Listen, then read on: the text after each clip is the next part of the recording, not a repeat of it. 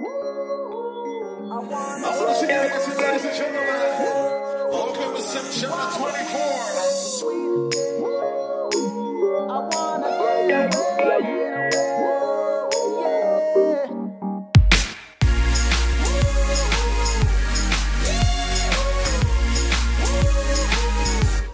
If I could escape, I would, but first of all, let me say I must apologize for acting stank and treating you this way, 'cause I've been